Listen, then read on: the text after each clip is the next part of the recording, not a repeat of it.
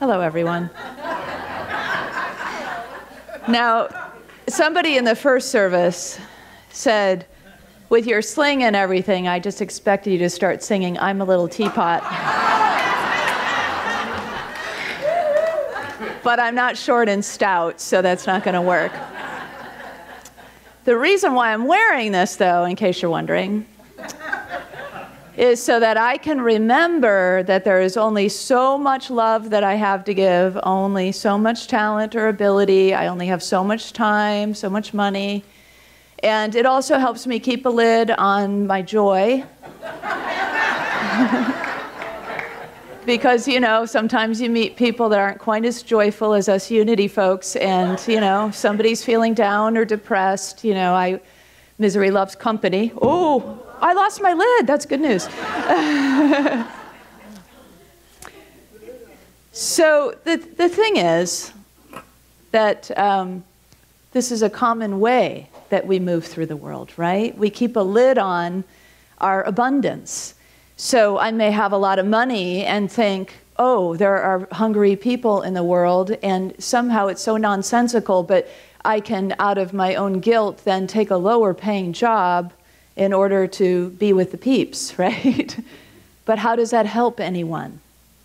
You know, so there's actually this, it doesn't make sense, yet these beliefs are these underpinning core ideas that kind of run the show. Anybody recognize that in their lives sometimes? And we recognize it because we do the shadow work that brings those shadows into the light. And this is our second in the Lumen Shadow series of 4 weeks, where we're breaking out of the shadows various things. So this week it is lack, the shadow of lack. And there's actually a scientific experiment that helps us prove this belief system. There were a group of scientists that took a jar full of fleas, and the fleas would jump right out of the jar, you know, exuberant, abundant fleas, right? As you may have experienced them before on the family pet. And and so they multiply and they're everywhere. They seem to be extra blessed somehow and extra exuberant. And the scientists put a lid on the jar, and then the fleas would hit the top of the lid and fall back down, which probably didn't feel very good on their little flea heads. And so eventually the scientists took the lid off because the fleas had learned to jump only so high. And when they took the lid off, the fleas never jumped out of the jar again. Yeah, so pointed lesson, right, for us. That these ideas, the belief systems, that the lid that we put on things keeps us small, keeps us in lack and limitation and not enoughness. And the Cambridge Dictionary says this idea of putting a lid on something is defined as holding control over it, stopping it from increasing. So we wonder why there isn't the love we want in our life, or the financial freedom we want in our life, or it never seems like there's enough time, or whatever it is that we're dreaming of. And we might look, you know, under the lid, into the dark pot, see what's going on in there, and see what it is that is tamping things down, is keeping us small. The Cambridge Dictionary also says keeping a lid on things is keeping things in secret, essentially, from one another. Or that's not exactly how it says it, but so I'll tell you in case somebody looks it up. To make sure that people do not find out something. So keeping a lid on something is to try to make sure people don't find out something. And what is the greatest secret of all? Beneath the I'm not enough, what is that greater secret, that deeper secret, that thing we kind of don't want to reveal to ourselves or anyone else? It's our light, right? Our magnificence, our brilliance. Remember that quote by Marianne Williamson out of the Course, or inspired by the Course in Miracles? It is our light that we most fear, not so much our darkness. And that we serve no one by playing small. Yet we constantly teach our children and one another to keep a lid on it, to put a lid on it, to tamp it down, to control things, to stop things from increasing, right? So in some ways, somehow, we have all agreed to that, and so there is this sort of collective shadow process that needs to be unveiled. Lynn Twist is one of my favorite abundance teachers. She speaks of abundance in terms of sufficiency. And that's why I really like the twist, so to speak, on that. Her first book that I think it might be her only one, The Soul of Money, is the one where I first heard these, what she called toxic scarcity myths. And essentially we illumine or bring from the shadows into the light these ideas. In other words, into our conscious awareness, we bring forth these ideas of scarcity, these ideas of limitation that are toxic for us all, yet somehow collectively they kind of run through things. And so the work of the shadow is so important because it says, aha, there you are. You know, it's like when you have some deep, dark secret and you tell your best friend and then it's out there and it's like, ah. Do you ever notice that? Like big exhale, that feeling? Like, wow, okay, now it's out there. Somebody knows. And then maybe somebody else knows. And pretty soon the sting is out of it. The shame is out of it. The guilt is out of it. And it just is what it is. An opportunity to learn, an opportunity to grow, an opportunity to transform, to decide what we want to do with that thing. So Lynn's 3 toxic scarcity myths that she outlines in this book, The Soul of Money, are there's not enough. We know that one well, right? That sort of describes lack in and of itself. And more is better, which is kind of a shade of there's not enough, but we know that in our culture, right? That there is this wheel of more is better. And that's just the way it is. That's just the way it is. So when we live under these scarcity myths, this is sort of what it looks like to live in that realm. There's a slide or a slide. A slide or a slide. That's what it looks like, right? When we're living in scarcity. Because we get in that realm and that consciousness and that way of being, and then everything sort of feels like it's scary or it's almost like there's both spectrums, right? We're afraid of our failure and we're afraid of our success. We're afraid of the darkness and we're afraid of the light. We're afraid we're not enough and we're afraid we're too much. You know, because we want to belong, because we want to have that sense of community. When I was doing some prosperity work years ago, it was a big aha to me to realize, because I was affirming, I'm generous and wealthy. And the generosity was really what was allowing me to claim I'm wealthy. Because it was like, oh, okay, well, if I'm generous, then I can be wealthy, right? And so that was part of it, part of what got me to that place of being able to really claim this fully. But I realized there was something sticking there. And what was sticking there was a fear that if I become really wealthy, I mean, if this really happens, because this stuff works, right? When we work it, it works. So this really happens, if this really gets unveiled and I become really wealthy, who will my friends be? You know, my peeps aren't generally super wealthy, or hadn't been up until now, up until then. And so it was that fear of not belonging anymore. Where will I belong? And so we create these whole ideologies and belief systems, and then they get all connected to one another, and then it means our family, and it means our community, and it means our well-being, and wow, that's too much to give over, right? So there's all that kind of running in this process. So this is why this is so rich to cast some light so that we can go, oh, to lift up the lid and look in the pot and go, oh, that's what I'm keeping the lid on. That's pretty fantastic stuff that's cooking in there. I think I will take the lid off. I might even try it. Might even allow myself to become that which I really came here to be. So let's break down these myths a little bit. So there's this guy, he was praying to God, and he was having that kind of conversational prayer going on. And so he says, hey, God. God says, yes. He says, can I ask a question?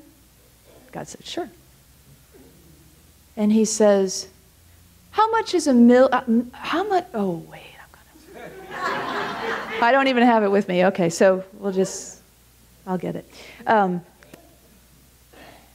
much is 1,000,000 years? And God says, To me, it's a second. And he says, thinks for a minute, how much is $1 million then? To me, it's a penny, God says. Oh, hey, God, could I have a penny? And God says, sure, just wait a second.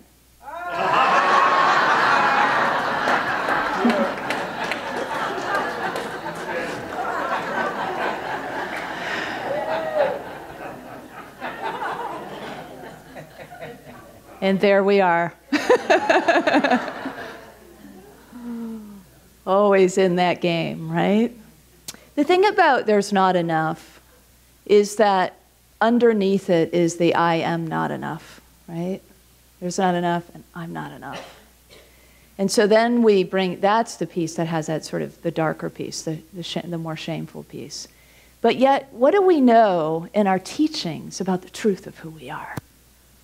We know that we were born of original virtue, right? That's something that Unity has been saying for some time. And you know who coined original blessing, that we are born of original blessing? Matthew Fox, who's coming here in a few weeks. Very exciting, right? March 24th, he'll be here for services and a workshop.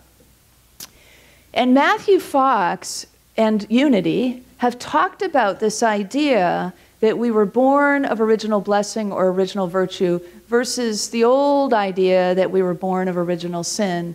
And it turns the whole paradigm on its side, doesn't it? I mean, it's this is the kind of the key, the essence of all of this, is that remembering the truth of who we are and not fearing it, but allowing it to be, and maybe we just allow one light beam at a time to come through so that we can feel safe about that. Allowing ourselves to move at the pace in which the slowest part of us feels safe to go.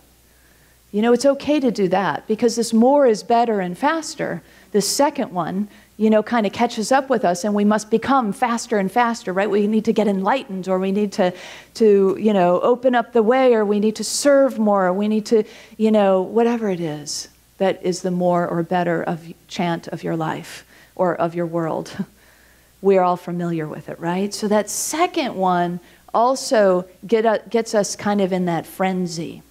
You know, Brene Brown talks about, she's a social researcher, I've talked about her before, and Brene says that we get in this mode of hustling for our worth.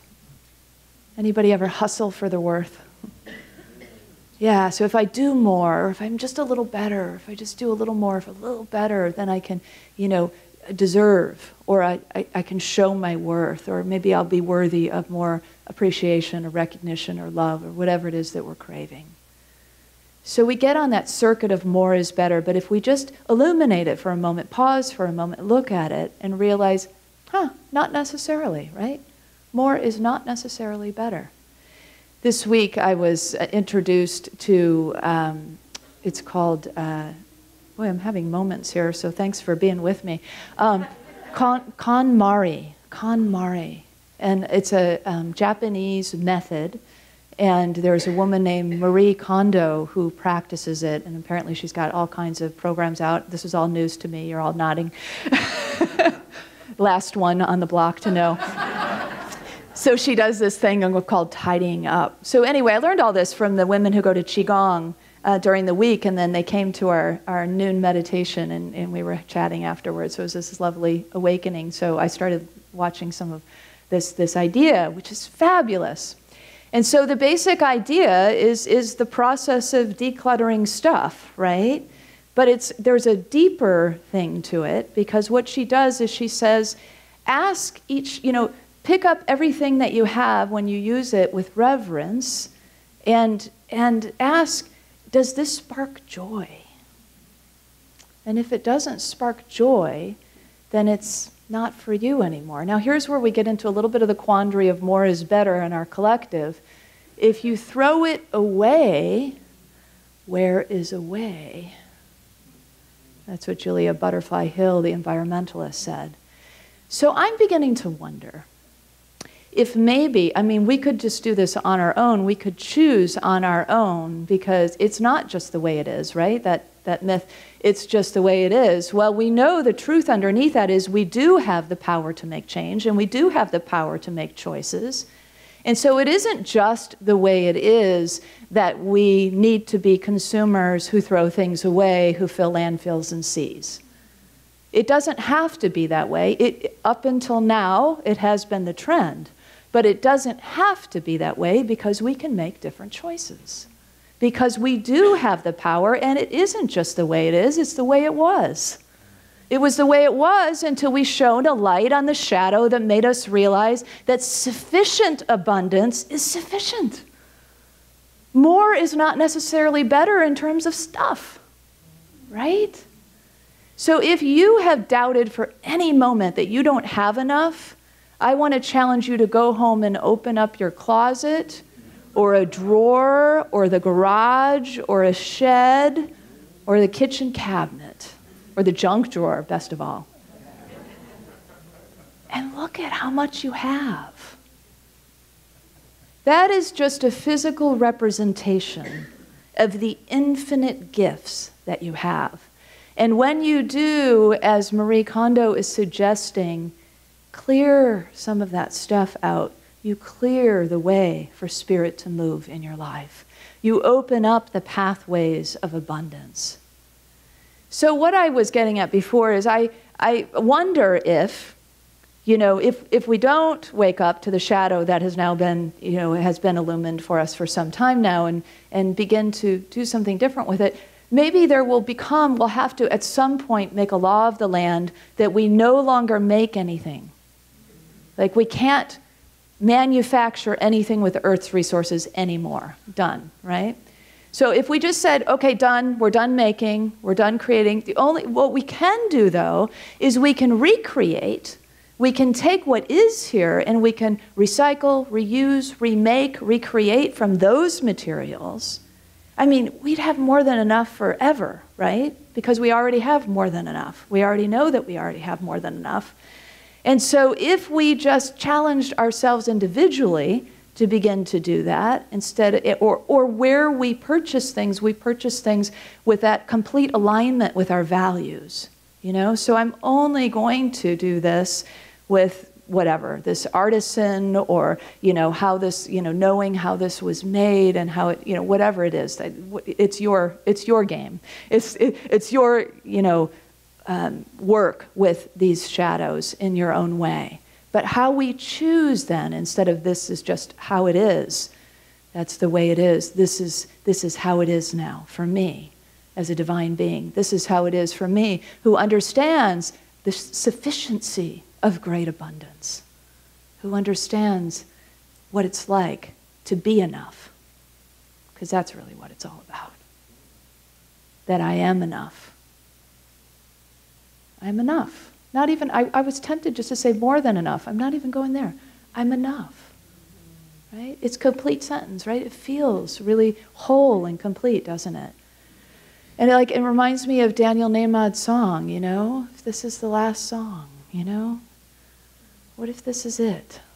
What if it's enough? What if there isn't anything more to do or to chase, but just to be with what is? And then when we begin to do like Marie Kondo, just to see how sacred everything is. Like then you pick up a piece of paper and you realize you're holding a tree. It comes to that kind of consciousness when we slow it down a little bit. And that's really abundance. That's abundance. Because it's that deep reverence that brings up that overflowing gratitude.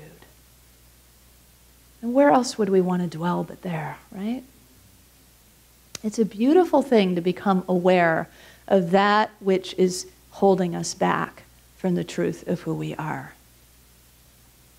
So there's two key unity principles and practices that I think are really useful for us to apply in this idea of moving, illuminating lack, and moving to full abundance. And they're simple practices. You've heard about them all of your spiritual life, which is all of your life. And probably all the time you've been in New Thought and before that, other places and other churches or other communities. One is the key practice that we hold in Unity, part of our fourth principle, which is meditation. Now, I know you're all kind of going, oh, yeah, that one. No, you're not all doing that. Some of you might be doing that. and so it's not about, oh, I should be doing that, or I need to be doing that, or I never have enough time for that. This is all it takes. This is meditation.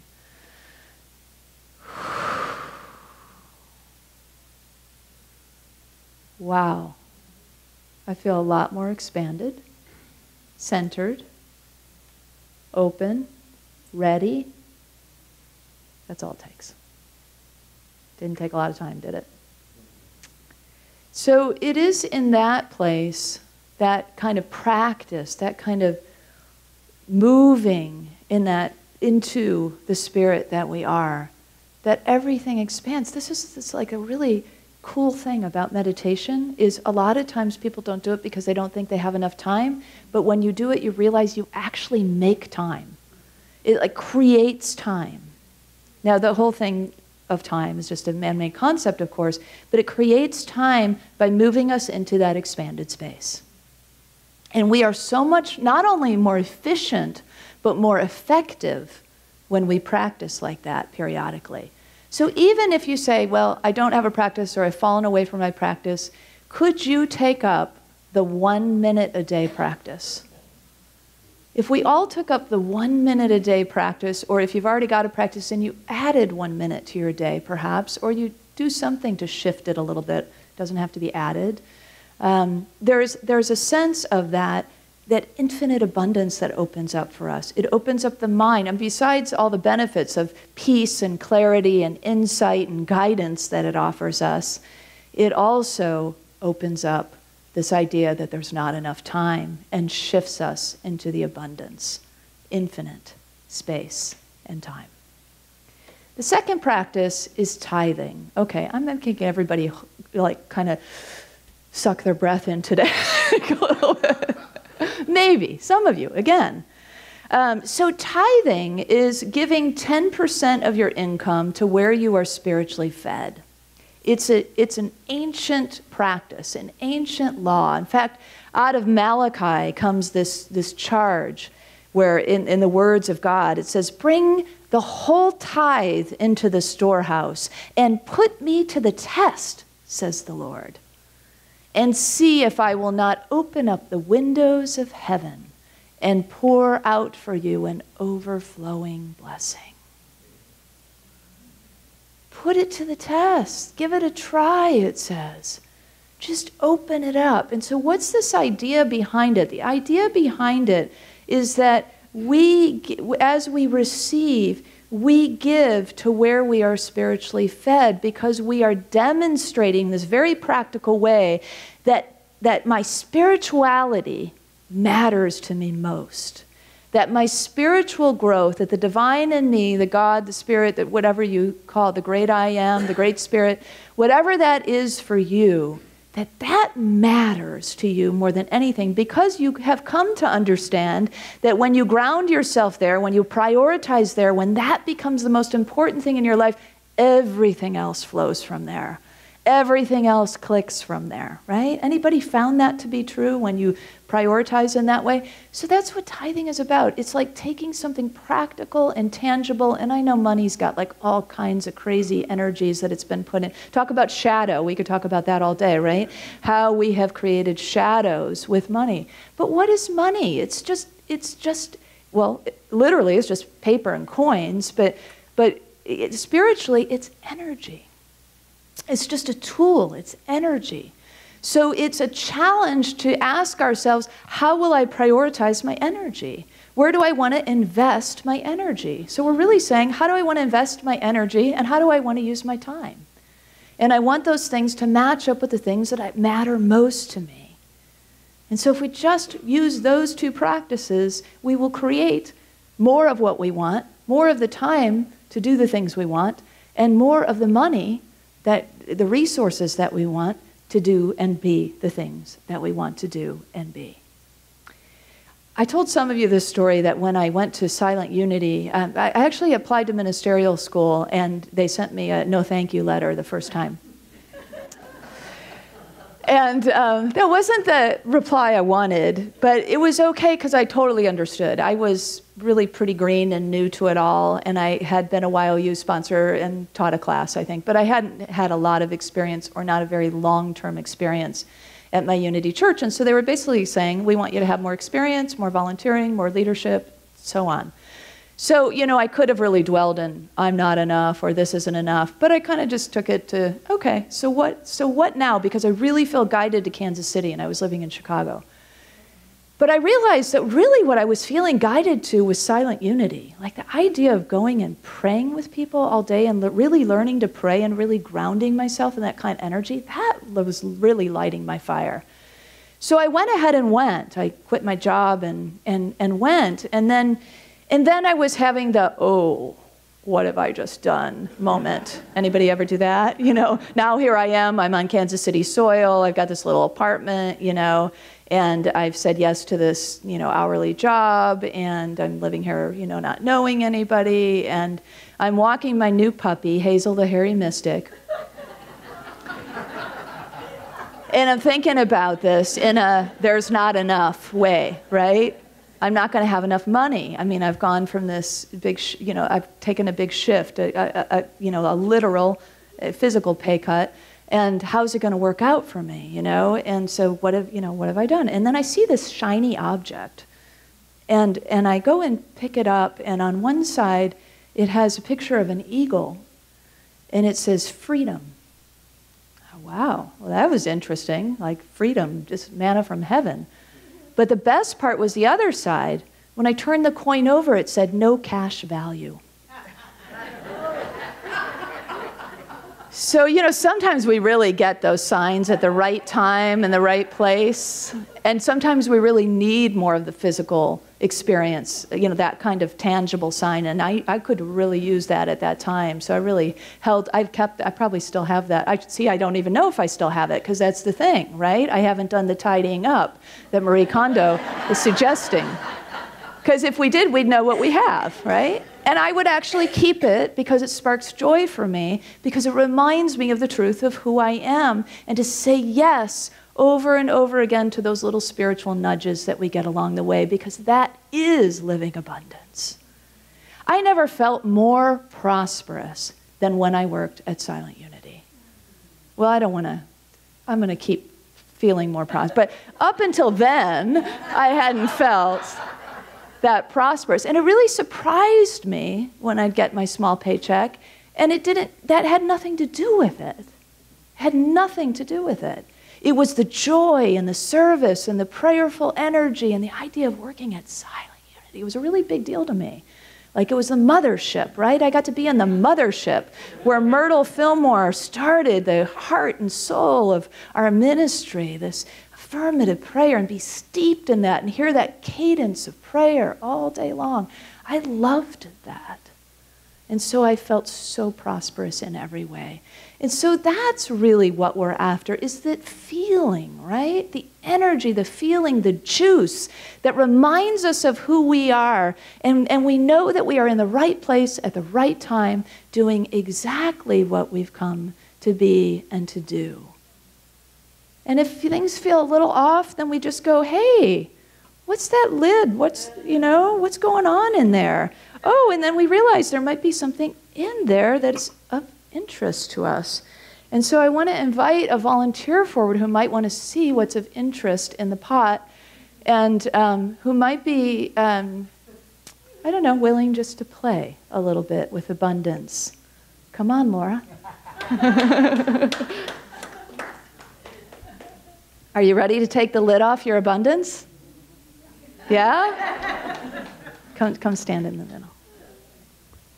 Okay, this is it. You're taking the lid off. Lack and limitation is going to move away. And what's inside?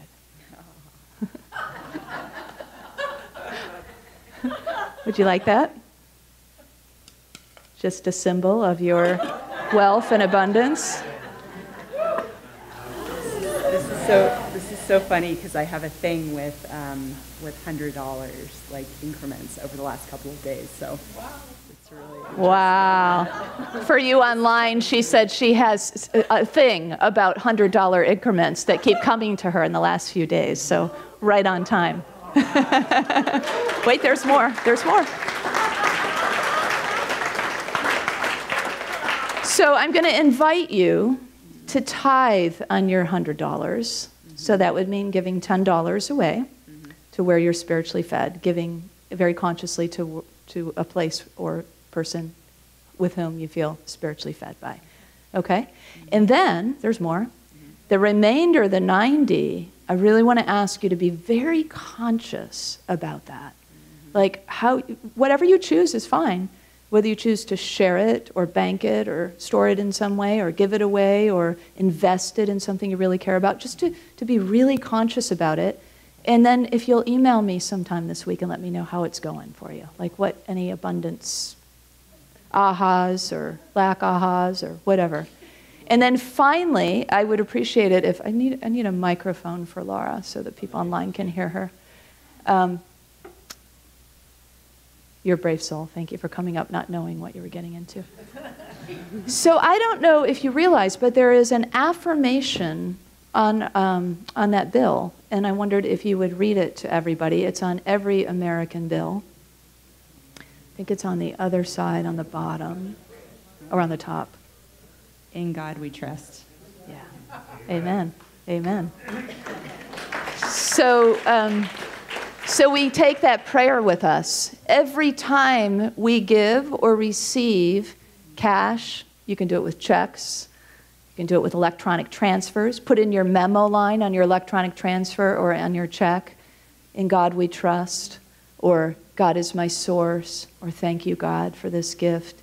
And we bring that consciousness into the world, the blessing and the multiplying of our good that we affirm every week. Thank you. Yeah, look forward to seeing what happens. So are the rest of you ready to take the lid off? Let's take the lid off this lack and limitation. Let's throw that off and allow ourselves to be the super fleas we've come here to be. Let's speak this together. Let's speak our knowing together. I'm taking the lid off my abundant self. I have enough. I am enough. I am free. So it is.